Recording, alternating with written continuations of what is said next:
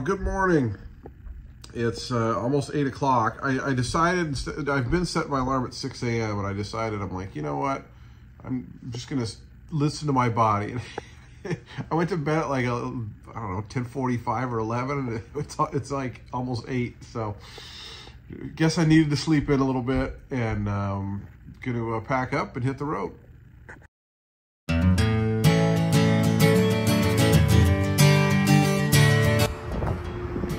All right, last Black Bear Diner stop before Florida. I think Houston's like the end of the line for them. They're a West Coast company.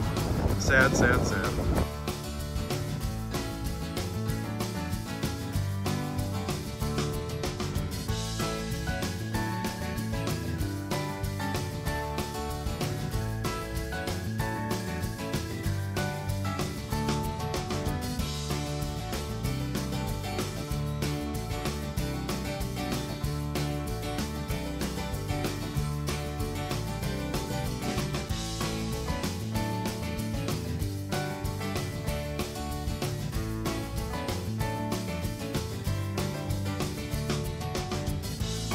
All right, stretching here in Slidell, Louisiana. Got some dinner. Smoothie King, officially back on the East Coast.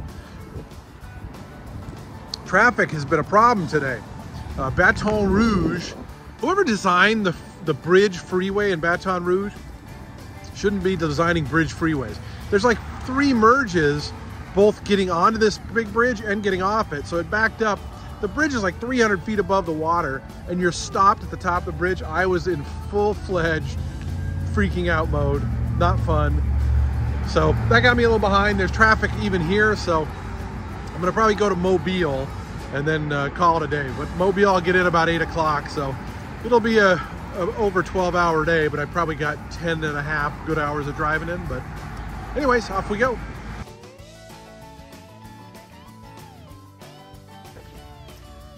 Up here in my hotel, I'm on the 15th floor, which you can just see a reflection of me, but some beautiful scenic shots of the Mobile, Alabama Dollar Tree. And we got what's over there? A vape place. I think there's a Asian massage place and a hookah place, which is kind of like vape. So anyways, so that's my beautiful view here in Mobile, Alabama.